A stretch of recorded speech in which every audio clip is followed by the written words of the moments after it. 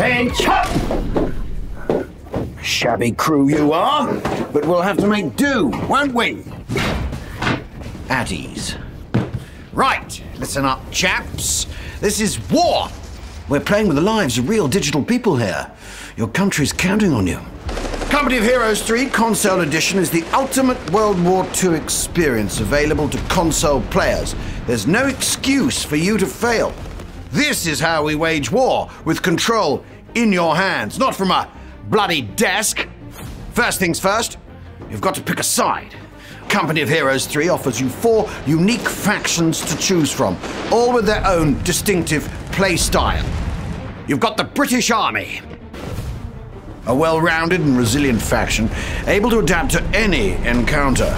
They can rely on various scouting strategies and sturdy units, such as the Sappers and Matilda tanks, to properly assess the situation and plan their next move accordingly. There's also the US forces. Aggressive and overwhelming, particularly efficient when leveraging combined arms, though. The Americans love to rush into battle to circle the enemy and rain hell upon their positions. Those Sherman tanks, BAR rifles, sure pack a nasty punch. Then, there's the intimidating and defensive Wehrmacht war machine. These men took Europe by surprise and made the Allies' life miserable trying to boot them out. They will storm the battlefield, reinforce their positions, and withstand anything that might be thrown at them, with formidable units such as the Stoßtruppen or Panther tanks. And finally, the Deutsche Afrika Korps. This highly mobile and mechanized faction encapsulates how Germany adapted their tactics for desert warfare. They're particularly good at run-and-gun tactics, disorienting enemy defenses before sending the final blow. Now, I say this again. This is war! War in the Mediterranean theater, at that. So, expect to fight all around Italy and North Africa in 2 unique single-player campaigns. All you aspiring strategists should have your hands full with the Italian Dynamic campaign, a first in the series. Lead the Allies on their way to victory by moving your pawns on the strategic map before diving into tactical RTS battles. In North African operations, you'll take on the Dax counter-offensive against the British forces in Egypt and Libya. Relive important encounters such as the Siege of Tobruk or the battles of El Alamein and see what victory looks like from the other side.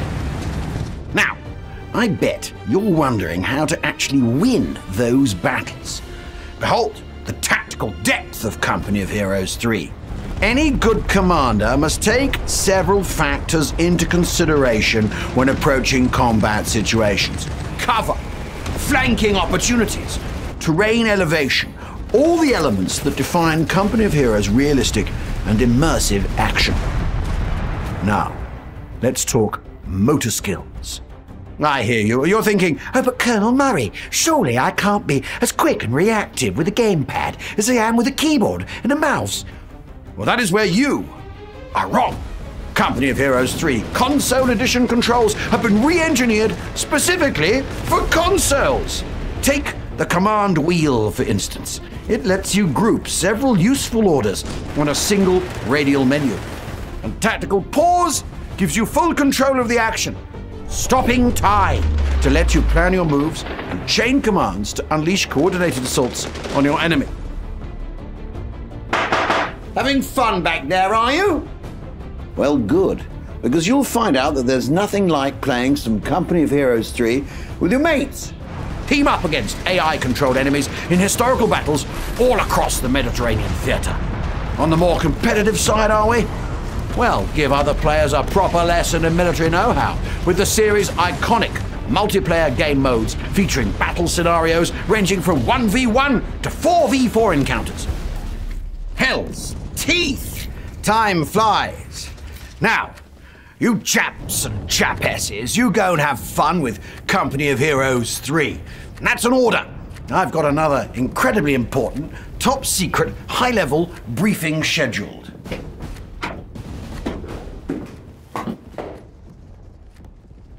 Pub? Pub? Pub.